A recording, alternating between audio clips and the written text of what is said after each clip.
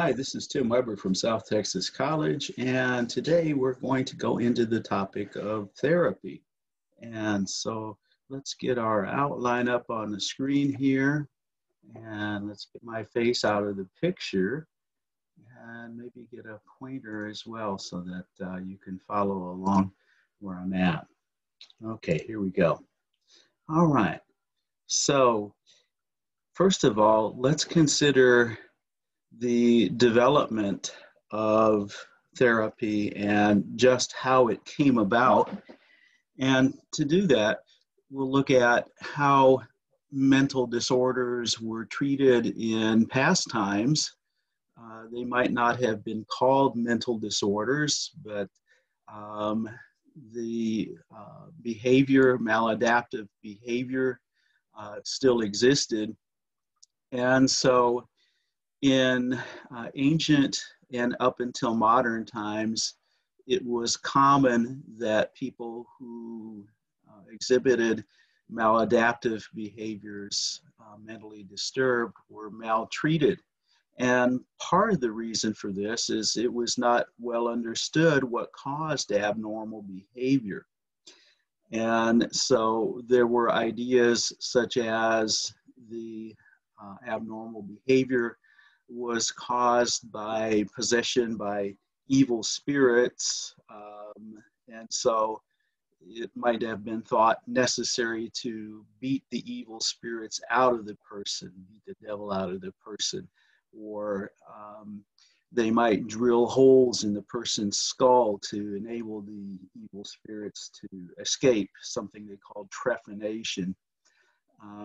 The other ideas was that there was some imbalance in the bodily fluids, and so they might bleed the person in order to try to restore this balance that they believed was necessary, and so forth. And so eventually it came to the point where people who engaged in disturbed behavior were housed in places that they called asylums. Now, at first, maybe there was sort of a humane idea involved with these, but these eventually became places where these people were simply warehoused. They were jammed in there, shoulder to shoulder, filthy conditions, maybe even naked, men and women thrown in there together, fed the poorest of food. Just terrible, terrible situations. People might be chained up as well. They might be treated as if they were animals even. In some cases, people could pay a few pennies to go and watch the, as they called them, lunatics. And then they even were allowed to bring sticks where they could poke at them like wild animals. So this really devolved into a very unpleasant. And in addition, they were sometimes subjected to very strange, debilitating, or dangerous treatments. They might be thrown into cold water and kept there for long periods of time. They might be spun around on chairs for hours on end, and you name it, just all kinds of things. But understanding that, they didn't understand what caused this, and unfortunately, they didn't really value people who had these kinds of difficulties. Now, this began to change, particularly in the 17 and 1800s, when people like Philip Pinel in France, Dorothy Dix in the United States advocated for more humane care for the disturbed. And so they advocated that the people in the asylums should be released from the shackles. They should bring in sunlight, fresh air. They should enable these people to be treated like normal people, even providing them work and useful activity. And lo and behold, if you treat people more like humans, they'll act more like humans. And not surprisingly, the behavior, abnormal behavior, diminished at least somewhat when people were treated in a more humane way. Out of this whole idea also then developed what we now call various types of psychotherapy. And so when we talk about psychotherapy, we're talking about the use of psychological techniques to help people overcome psychological difficulties. And in some cases, psychotherapy also may be used to achieve personal growth as well. Now, that's in contrast to biomedical therapies, which also might be used to help people with psychological disorders. In this case, we are treating the biological elements related to that mental disorder through the use of medication or some kind of medical procedure. Many therapists today take an eclectic approach. In other words, they don't use only one type of psychotherapy or even limit themselves to psychotherapy or biomedical therapy, but may integrate more than one type of therapy. For example, you might have a psychiatrist that both prescribes medication as well as uses psychotherapy. Or you might have a clinical psychologist who specializes in the use of not just one therapy, but several, maybe a behavior therapies, as well as some sort of psychodynamic therapies, and uses them together as needed. So the whole landscape of this is not going to usually be that one is going to find a strict psychodynamic therapist or a strict humanist therapist and so forth. So looking at psychological therapies, we'll look at 4 basic forms of psychotherapies in this video, and we'll pick up some others in the next video. We'll look at psychoanalysis, which is kind of the granddaddy or grandma of all therapies. We'll also look at humanist therapy. We'll look at behavioral therapy and cognitive therapy. And I should have said with psychoanalysis, we'll also look at psychodynamic therapy under that umbrella. Okay, so psychoanalysis, the first formal psychotherapy, was developed by Sigmund Freud, medical doctor in Austria back in the 1800s, early 1900s. And here you see a picture of Freud's famous couch where his patients would lay and they would engage in free association. Free association being they would simply speak whatever came to mind as Freud listened sitting in the chair behind. And we'll get into a bit of that as to what that's all about in a moment. So here's the basic underlying theory of psychoanalysis. First, psychological problems were thought to originate from childhood conflicts with important people in the person's life, early childhood, or from repressed urges, natural urges that the person was trying to avoid becoming aware of. So the therapist's job then is to identify these hidden conflicts and urges and then give the patient insight so that now they can work through these conflicts or work with these urges as a reasoning adult rather than addressing them unconsciously at a child sort of level. The idea then is that as the patient works through these difficulties, the energy that was previously devoted to keeping all this material repressed can now be freed up for more effective functioning on a day-to-day basis. So just how did psychoanalysis work then? First of all, free association was one of the primary techniques. So the idea was that the patient would lay there in a relaxed position and speak whatever comes to mind. And the idea, the unconscious conflict or urge would sort of bubble to the surface and be expressed by the patient. Now, it might be expressed in a hidden form. It might be disguised. And so here's where, again, the psychoanalyst comes in and needing to then interpret the content of that free association And so interpreting this is one of the key features of what the person was saying. And the psychoanalyst might say, well, you know, this item that you're talking about, I think really represents some other thing, some unconscious conflict or urge. Now, other interpretations are also important in psychoanalysis, and the therapist also interprets resistance.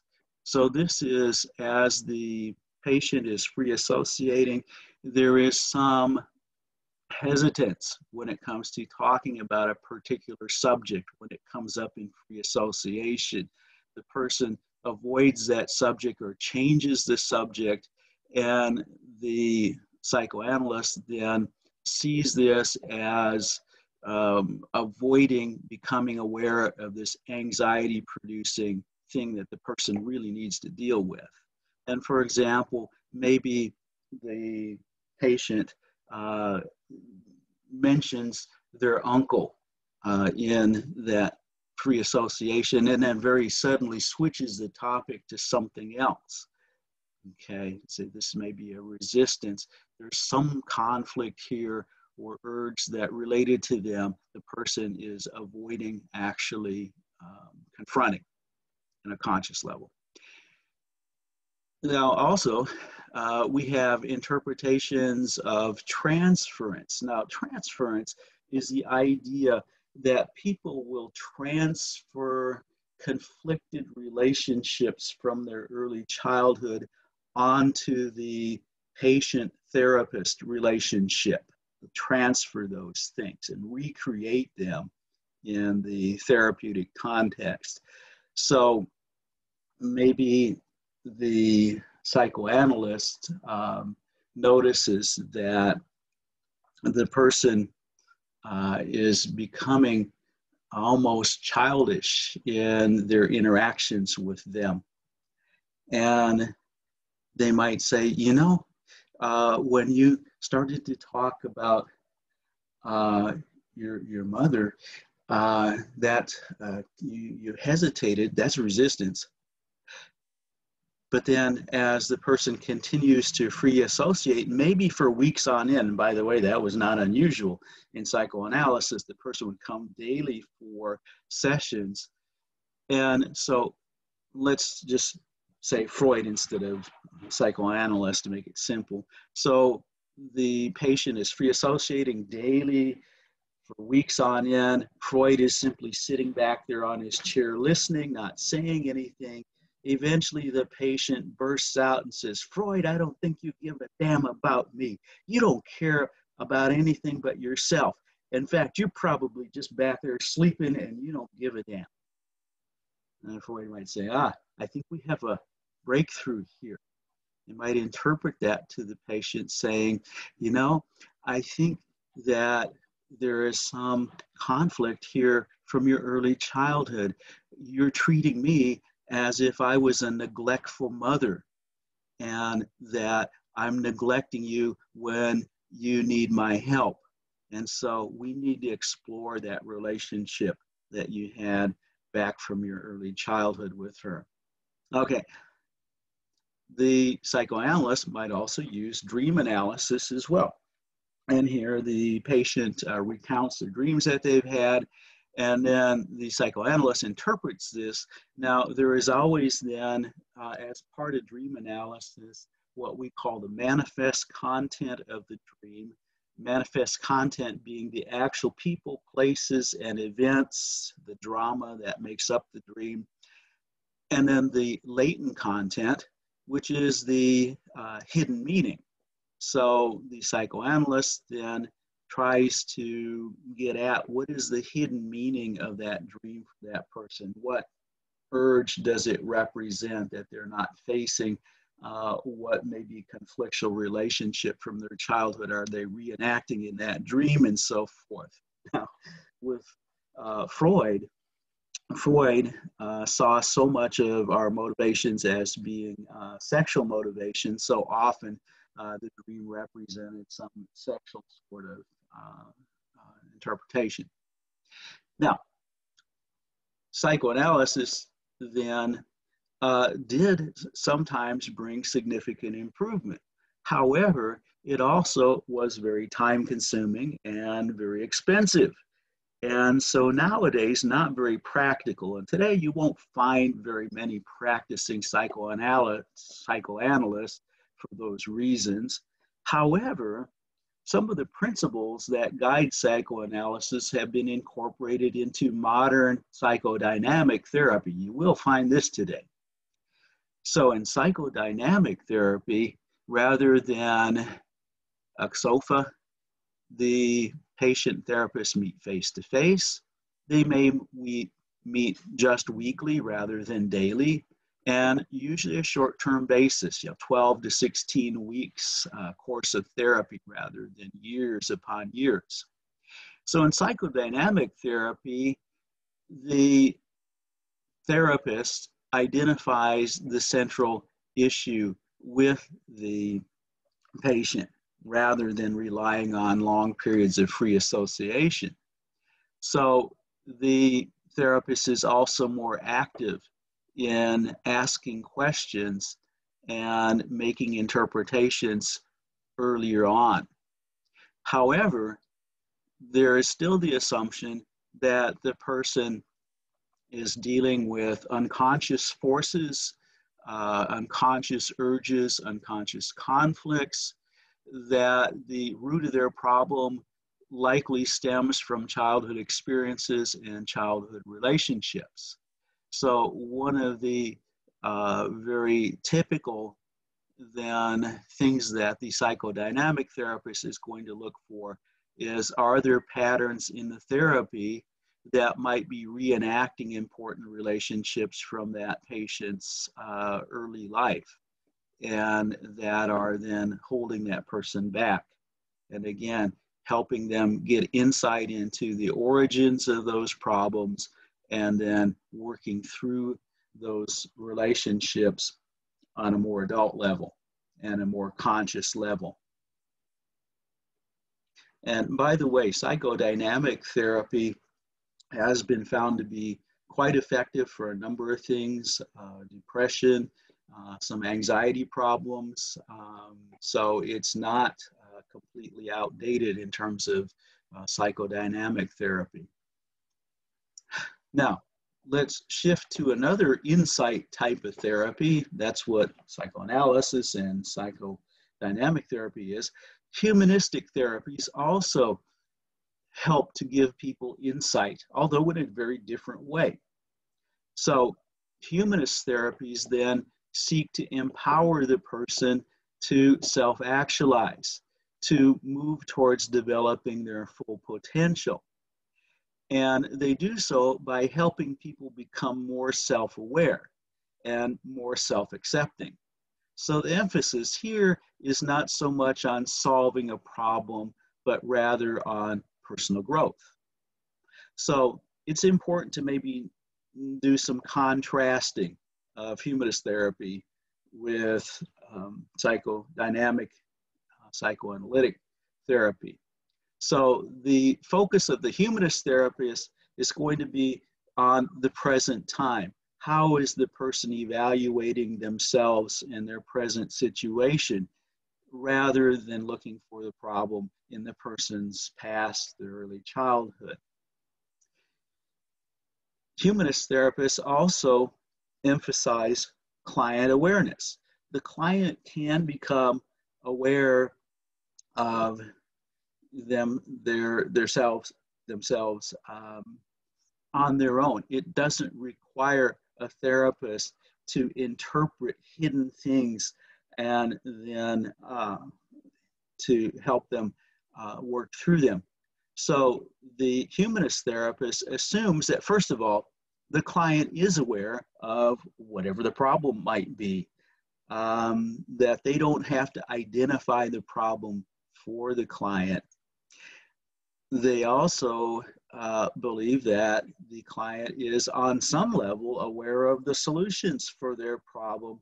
And so it's not a matter of giving the person the solution, but rather helping them discover it for themselves. So in humanist therapy, the client then discovers their own solutions to whatever problem that they've brought into the therapy. Notice also, in humanist therapy, the person coming for therapy is referred to as the client rather than patient. So back with, psychodynamic and psychoanalysis, we talked about that person being a patient. But when you talk about somebody being a patient, what does that imply? Well, there's something wrong with them, and they need someone to diagnose the problem. They need someone then to prescribe the solution to the problem. Contrast that with the humanist approach, the person is a client. There's nothing wrong with them. They don't need someone to diagnose what's wrong. They know what it is. And they don't need someone to give them the solution. They can discover this. They already have that. And so notice that there's a very different relationship implied here. So we're going to look at humanist client-centered therapy. And I think our textbook actually calls this person-centered therapy. Okay, so note that down. We're talking about the same thing, just the name has changed over time back and forth. So this is the same as person-centered therapy. Okay, so how's it work? The therapist provides a growth-enhancing climate. 3 things. First of all, genuineness. So the therapist strives to be real, be authentic with the person. They're not faking their response to that person. They're not falsifying how they're portraying things to them. Secondly, the therapist provides empathy through a process called active learning. It's one of the particular techniques. So empathy is what? Being able to tune into how somebody thinks and feels.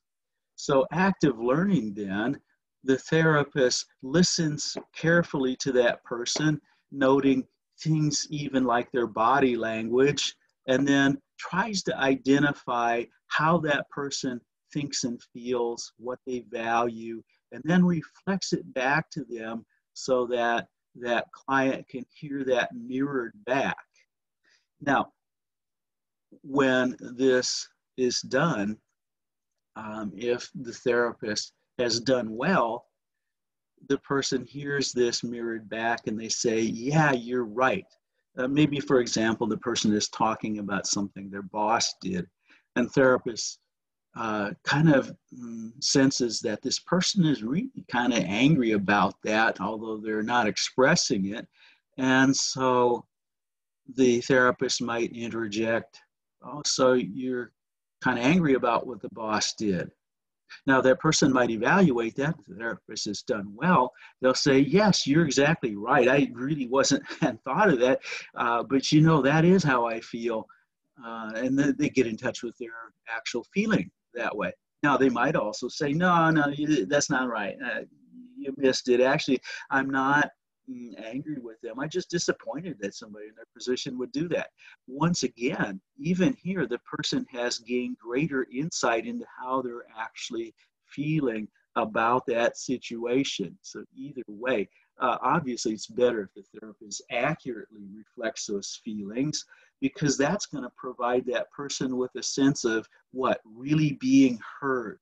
Have you ever had a situation where, you're trying to express yourself and the person listening to you, you just get a sense that they really do get it, how you think and feel and what you value, and that they really have tuned in and they really understand you. Isn't that a great feeling when you feel like you've really been heard by someone? It kind of frees you up. And that's the whole point of this whole business of this empathy and active learning. Now, the therapist thirdly provides acceptance in the form of what has been referred to as unconditional positive regard. This is something that was, excuse me,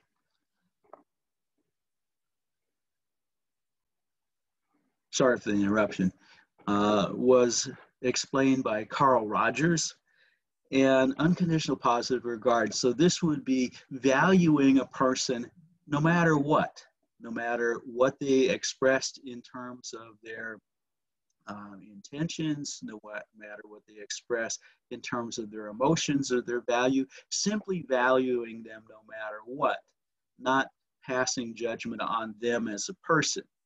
Now, that said, we might disagree with their course of what they're doing, but we're going to, the person-centered therapist strives to be non-judgmental, okay?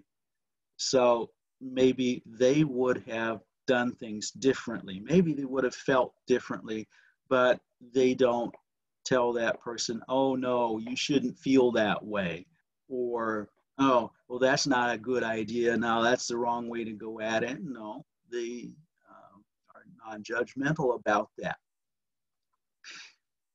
Now, this business of being accepting then, again, enables that person to become accepting of their own solutions to their problem. So here's kind of how it goes. The person senses that that therapist is being genuine, they're being real, they're not faking it, that they really understand them, empathy, and they still accept them no matter what. So if that therapist can accept them, well, maybe I can accept myself and my own ideas. So that's why being non-judgmental can be so valuable in helping the person grow and move towards their potential. Now, person-centered therapy is also non-directive. So the therapist doesn't give suggestions or advice. They don't even tell the person what their problem is that they're dealing with. Why? They believe that that person, in fact, does know the problem that is causing them trouble. They do know the source of the problem, and they also do have a solution somewhere in there if they're only allowed to discover it for themselves. So, in fact, the person-centered therapist may sit down with that client and at the beginning of the first session simply say, okay, this is your time. You can talk about whatever you want. Go ahead. And then they'd sit and in silence, and finally the person will begin speaking and they will begin to identify the problem that needs to be addressed. So notice this kind of makes sense, doesn't it? Who knows better what the problem is, the therapist or the person? Well, the person themselves is going to know better than the therapist. They know themselves better than the therapist knows them. And what about this not giving advice or direction? That's may not seem to make sense, but think about this, okay? And again, when I first practiced, we had to practice all these types of therapy in our training. You know, I kind of thought, oh my gosh, this is not going to work. But strangely enough, it did. And as you followed the right course of action, people actually begin identifying their own solutions. So, and again, you know, think about this. As a therapist, maybe I can tell you what I would do, what would work for me, but, you know, I'm not you. And what works for you, you know what works for you better than I do, right? And not only that, but if I tell you, well, do this, here's your assignment for this week, how likely are you to do it? Not as likely as if you've come up with your own solution. You're more likely to follow through on your own ideas and your own solution than something that I give you. So you can see how at first this doesn't seem to make sense, but it actually may work very effectively for some people. So the end result in this is the client begins to gain self-insight, self-acceptance, and as they do, psychological problems like depression and anxiety and what have you diminish, and the client discovers their own solutions and acts on them, and things get better. And they move to fulfilling their potential. So that's one of the types of humanist therapy. And by the way, this has been very influential in many different areas, not only in therapy, but in counseling of all kinds. So you'll find some of these aspects. And some of this you can apply even in your own relationships, and listening actively, as we talked about, and being showing unconditional positive regard and so on. You might find that it actually benefits your relationships. Okay, now on to a different type of therapy. Now, if you didn't like those therapies we've presented so far, here's something totally different. Okay, behavior therapy is not about talking and insight, it's about action. Okay, so what's the underlying idea? Maladaptive behavior, maladaptive emotional responses are a result of conditioning. So if conditioning and learning has produced these, we can change these behavior patterns and emotional patterns using various conditioning learning techniques. We can eliminate unwanted behaviors, unwanted emotional responses, or we can instill new behaviors and new habits through a process of conditioning. So much of behavior therapy uses the concept of counter conditioning. And this is a variety of classical conditioning, which you might remember from our chapter on learning. In counter conditioning, for example, we might take a feared stimulus and pair it with a condition that is incompatible with being afraid. And so we'll look at a couple of types of counter conditioning here. By the way, went a little bit beyond the textbook here, so you might pay a little attention to some of this. Okay, so we'll look at a couple types of exposure therapies. Okay, now in general, exposure therapy is based on the idea that the more we are exposed to something, the more we habituate to it, the less emotional response we have to it. And so in one version of exposure therapy, the person is directly exposed to that feared stimulus, if the problem is fear, phobia. And so the idea as anxiety will lessen with repeated exposure to that stimulus, the client will habituate to that phobic stimulus. So here you see this illustrated, pure exposure therapy in the cartoon. Professor Gallagher, controversial technique of simultaneously confronting his client with his fear of heights, snakes, and the dark all at once. This pure exposure therapy is sometimes called flooding. Yeah, why do you call it flooding? Well, you're flooding the person with that thing that they're afraid of. Can it be effective? Yes.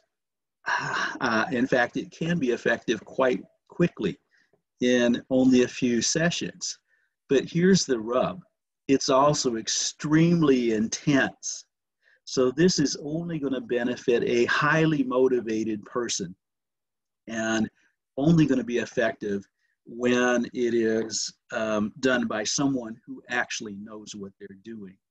In order for it to be effective, that person must be kept in the phobic situation until eventually they become calm. And if you can't keep them there that whole time, yes, it's not going. So for the highly motivated and somebody who wants to rapidly get over a fear or phobia, yes, flooding, exposure therapy might be the way to go. 3 or 4 sessions and you might be able to overcome it. And, you know, for example, a person has a fear of flying. They might repeatedly put them on plane fights until eventually that begins to extinguish. And this could also be done through virtual reality Some studies have shown that to also be effective, you know, the reality goggles and so on to simulate the situation. I'm still sort of the opinion, though, that probably in the real situation, this works best. Now, you may be saying, boy, I can't go for that. You got to be kidding me. Oh, and by the way, might mention too, where do you see this sort of approach, even though we won't call it therapy, being used a lot? How about the training of military and law enforcement? You know, oftentimes they will put those people through simulated situations that might be generally frightening, and this enables the person to better cope with it when it occurs. Okay, now you're saying I don't like that, and I don't blame you because that's really intense. And by the way, is flooding, pure exposure therapy something for kids? No, this is not something we're going to recommend for kids, obviously. So there's a second option in terms of exposure therapy called systematic desensitization.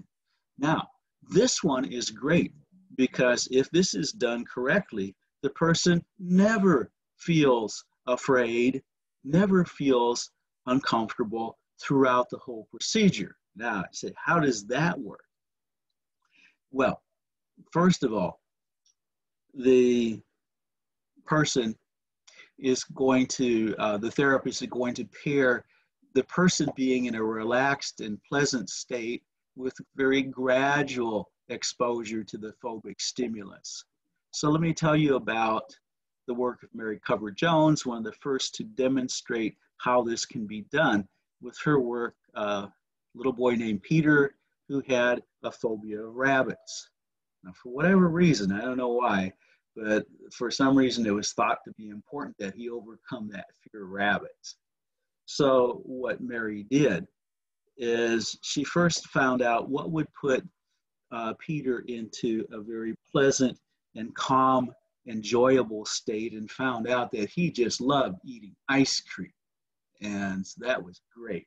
So Peter would then, in the first session, be sitting in his chair, served delicious ice cream, and he would be eating his enjoyable ice cream. And then a curtain was pulled back, and there was in the very distant distance a rabbit in a cage. Now, Peter was having so much fun with his ice cream, and the phobic stimulus was so weak that there was no emotional response except for the enjoyment of the ice cream. With each session then, the rabbit was brought slightly closer and closer. And each time, as he enjoyed his ice cream, he never felt frightened. Eventually, the rabbit could be brought into the room, and eventually, right below Peter's high chair where he was enjoying his ice cream, and Peter reaches down to pet the rabbit. He had overcome his fear of the rabbit. In fact, now he associated the rabbit with enjoyment of all things. Isn't that something? So notice, though, that this had to be taken in tiny, tiny steps.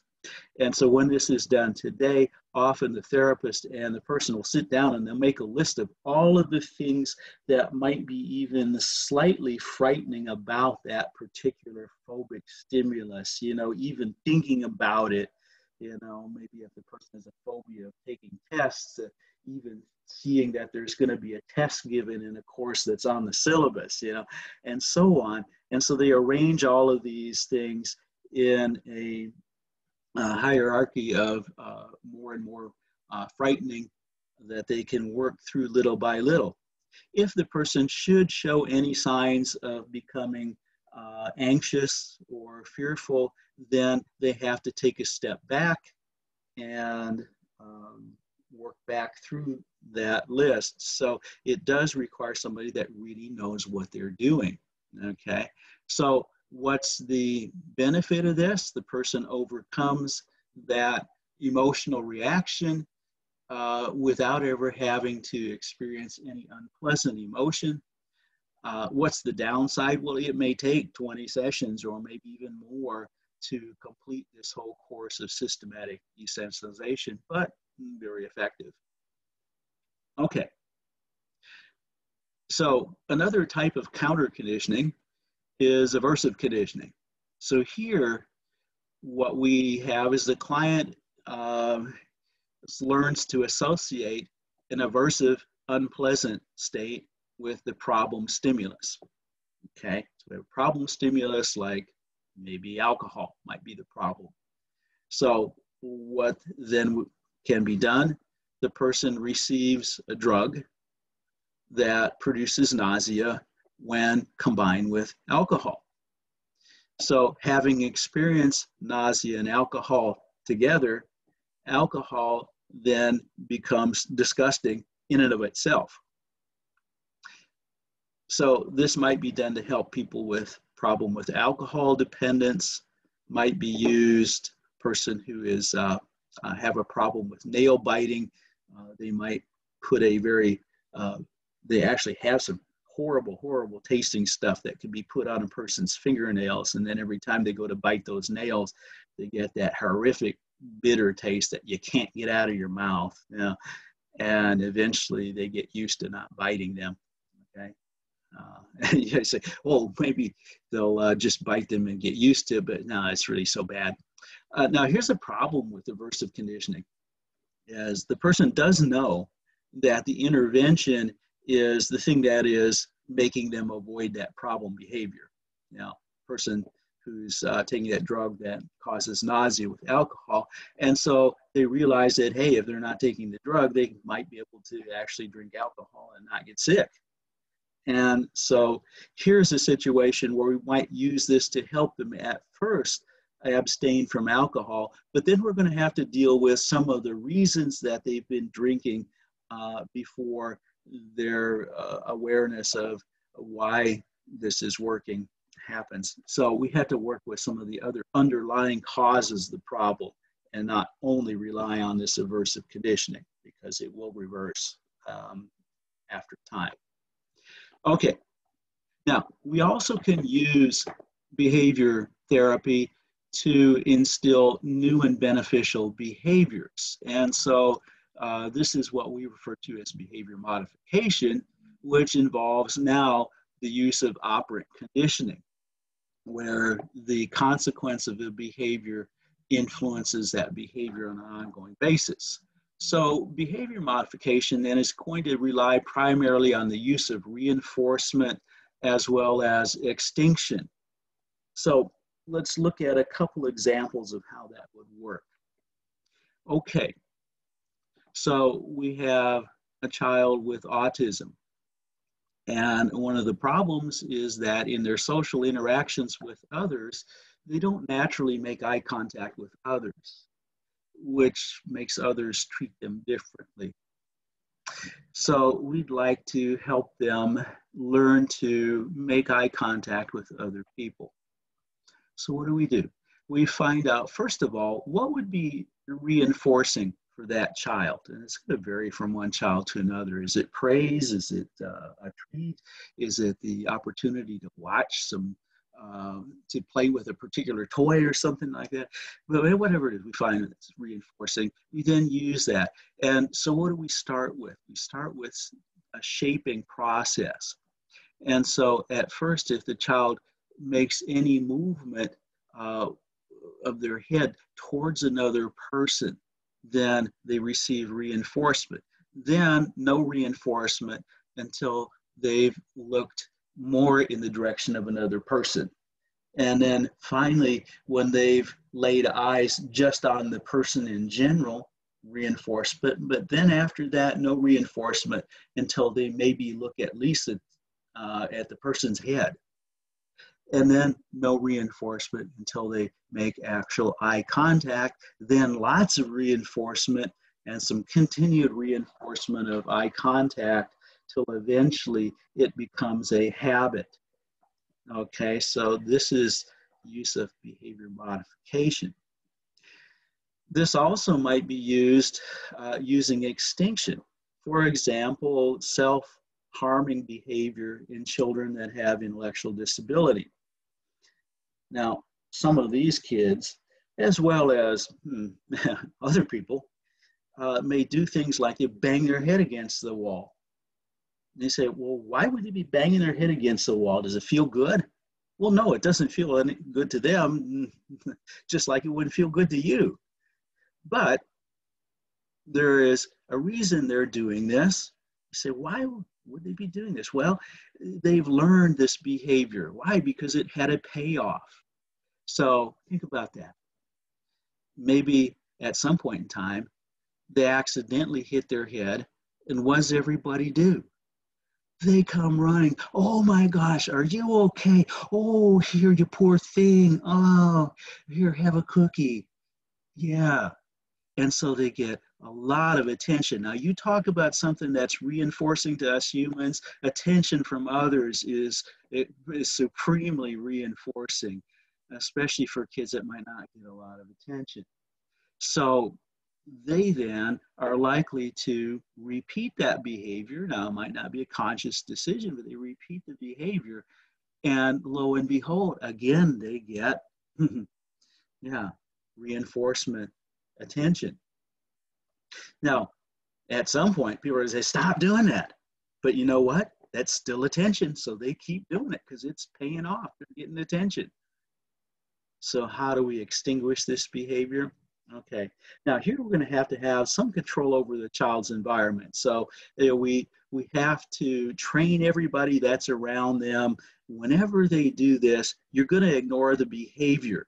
Now, before we begin with this, we're also going to put a football helmet on them or something like that. So if they do this, they're not going to hurt themselves. So then we get them all suited up with their helmet on, and everybody ignores that behavior. At first, they'll start banging their head more because they're trying to get that, that reinforcement. But when they find that everybody turns around and walks the other way and ignores them when they do that, they'll stop doing it eventually because it doesn't pay off. Now, they might start doing something else for attention, but at least we have extinguished that self-harming behavior. So notice that behavior modification also often requires significant control over that person's environment so that we can have a consistent conditioning process. One of the other applications of behavior therapy might be the use of a token economy. So this might be done in an institutional setting, such as a mental health facility, a juvenile center, things like that. So when the person engages in some desired behavior, they receive some sort of a token, whether that's a poker chip or a ticket or points, whatever the system might be that is used. And then when they have accumulated enough of tokens, then they may exchange those for privileges or desired items.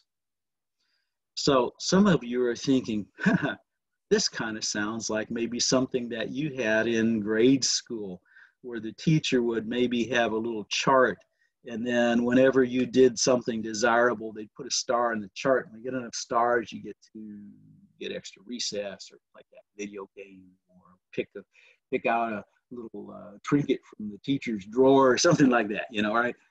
And that's very similar, right? So notice that this can be very effective. This has been used, for example, to increase social interaction amongst withdrawn patients in a psychiatric clinic, for example. Okay. The reason that it works is, first of all, you have some immediate reinforcement with the behavior resulting in these tokens.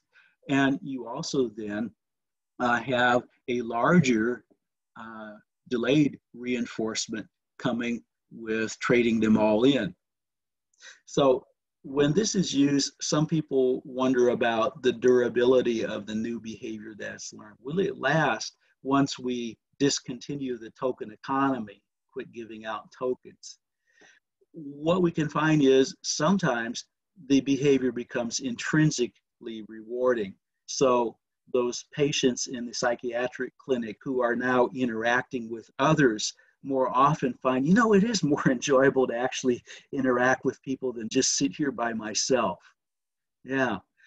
And social reinforcement also can maintain the new behavior as well. So a compliment from others that, hey, it's great to see you, actually interacting with people more. Oh, hey, I see you've really improved. Wow, that's great. Often just that attention, and that can be reinforcing enough. So it's not really hard to maintain new behaviors if we pay some attention to that. Okay, so let's now have a look at another type of therapy, cognitive therapy. Cognitive therapy is based on the idea that how we process information and how we think about things is what regulates our emotional reactions and our behaviors. So in cognitive therapy, then, the goal is to help people to learn more beneficial ways of thinking about things. And this can be very effective as well. And let's look at an example here. So a person loses a job. If they engage in thinking and beliefs that this means that I'm worthless and that it's hopeless, then they're likely to feel depressed as a result of how they're thinking. Now, the person instead, in losing a job, if they activate internal beliefs that, well, yeah, this is just a sign that the boss is really a jerk and that I deserve a better job. In fact, gosh, it's a good thing, actually. And notice then they're not going to feel depressed about losing that job because they have a different set of beliefs connected with that. So how you think about things can be extremely important as to how you respond emotionally. So in general, cognitive therapy is going to emphasize it's not the event that happens that may give you the problem, but it's how you think about it. If you're depressed, it's how you're thinking about events in life. If you're anxious, it's how you're thinking about events that might happen and so forth. So the idea is distorted thinking causes emotional problems as well as self-defeating and maladaptive behaviors.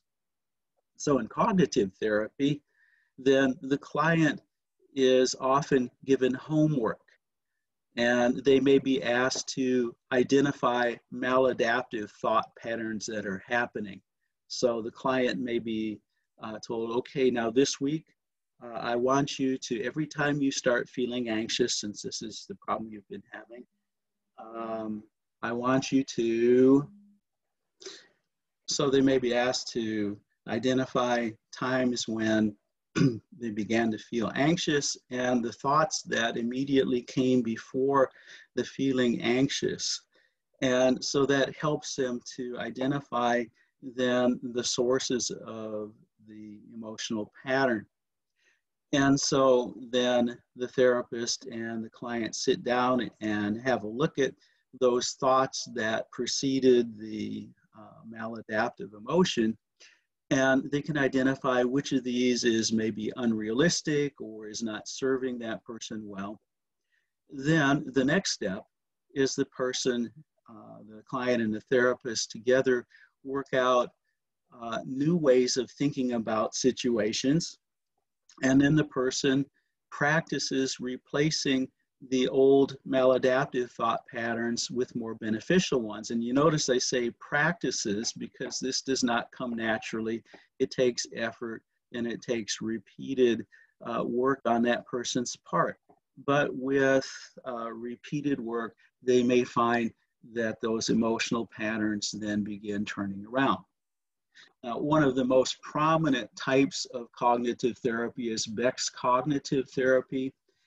And Beck, in a very gentle way, helps the client to identify and correct errors in their thinking or automatic thought habits in terms of identifying cognitive distortions like all or none thinking or like focusing on the negative.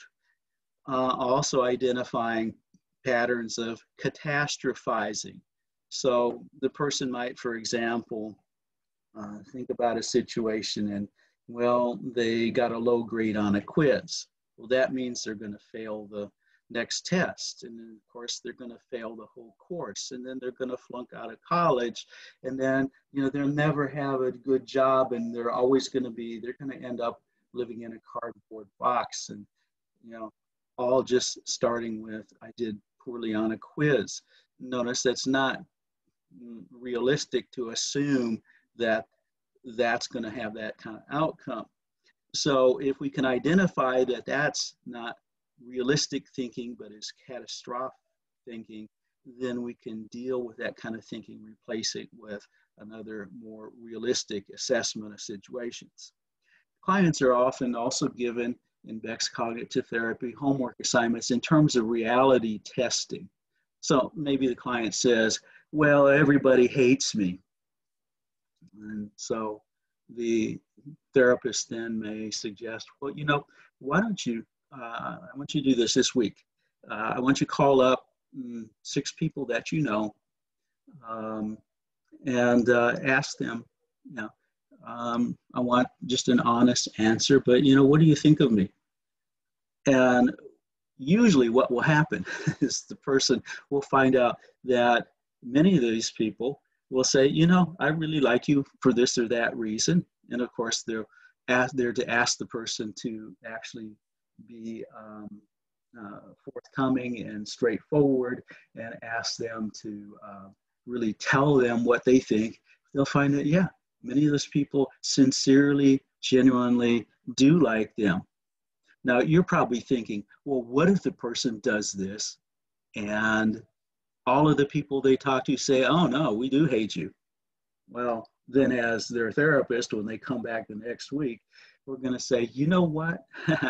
Yeah, those people that you're interacting with, they're really a negative influence on your thinking, and you need some better friends. So even there, we're going to make some progress. But most of the time, people find things are not as bad as they think. I even find that in terms of students that come in. Now, I'm not their therapist, but sometimes students will come in and they'll say, you know, I'm doing really badly in this class. I think I better drop the class. And I'll say, well, let's see how you're really doing. Let's check it out. And let's find out what your actual grade is. And as we do this, we may find out it's not as bad as they think. Opportunities to improve are greater than they thought. And they may go away saying, you know, never mind. I don't think I need to drop the class. It's not so bad. That's reality testing too. Okay. Now let's move to another sort of spin off of that. It's called stress inoculation training.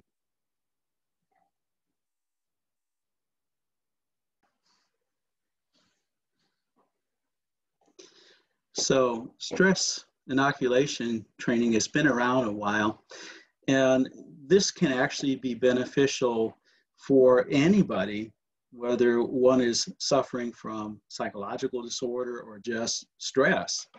And so Meachenbaum, it's one of the initiators of this, train people how to restructure their thinking when in stressful situations. And for example, if one is stressed by taking exams, upcoming exam, one might tell themselves, now relax, the exam might be hard, but it'll be hard for everybody else too. And I studied harder than most people. And besides that, I don't need to get a perfect score for it to be a good grade. So when we think along those lines, we feel less stress than when we put pressure on ourselves or when we fail to recognize what resources we might have. So stress inoculation training also teaches people about the nature of stress, how it comes on, what it does to us, and what we can do to reduce our response to stressful situations. Teaches us coping skills like relaxation training and problem-solving skills that can head off problems that might be stressful or can resolve problems that are putting us under stress. So that's something that just about anybody can benefit from. Okay, so we're going to end the video here. The second video then we'll take up with cognitive behavior therapy.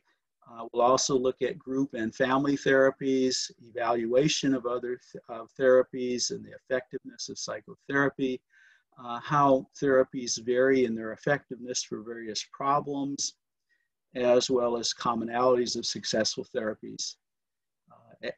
Alternative therapies such as eye movement desensitization reprocessing or light exposure therapy, types of therapists, and then biomedical therapies, which will involve drug therapies, brain stimulation, and psychosurgery. And then finally, therapeutic lifestyle change that might prevent or lessen the intensity of various psychological difficulties. So that's all coming in the next video. So have a great day, and we'll talk to you later. Bye-bye.